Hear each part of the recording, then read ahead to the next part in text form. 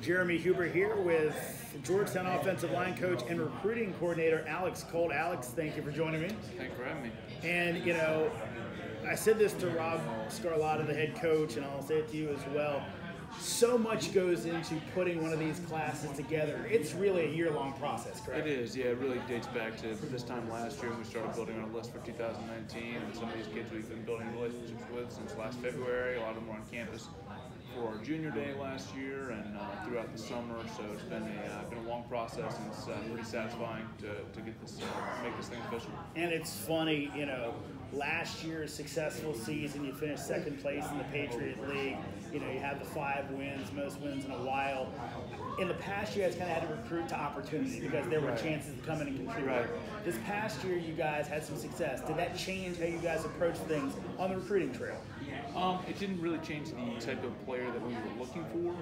I think what it enabled us to do is say, hey, we're in the process of getting to the next level, taking this program to another level, and competing in our conference, really to try to be in the upper echelon of our conference, which we were able to finish second last year, as you mentioned. So I think it made things easier in a lot of ways.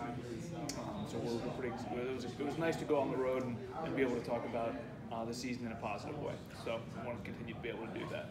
Alex, what were you guys focusing on in this class?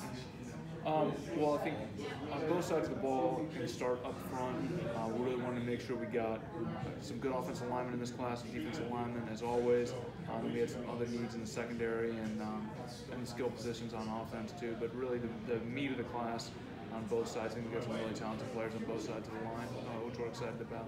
And let's talk about that. Obviously, you're the O-line coach. Right. I know you can't completely go into specifics about a lot of the guys, but was there a type you were looking for? Was there a certain build you were looking for, the guys you were trying to bring into your group? Well, really over the course of the last 2 years, we've made a huge effort on the offensive line to get bigger and stronger. A lot of that has taken place right across the hall in the weight room.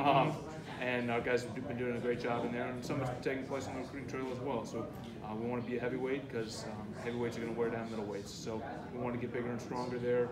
We expanded our national reach. We got a couple offensive linemen from the West Coast. We're really looking for guys who move people on film and then play with a little bit of a mean streak because that's what we want to do. We want to build a bully in this conference.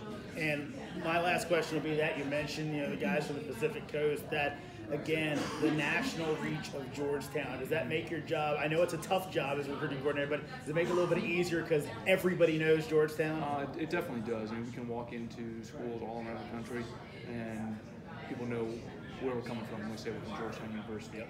It's one of the best schools in the country, and we're trying to build a winning football program here. So it definitely makes our job easier when we're out recruiting. Alex, again, congratulations on another year's work done. Appreciate it. And a good job again, and hoping, looking for some of this to pay off next season. Awesome. Thanks. Yes, sir. All right.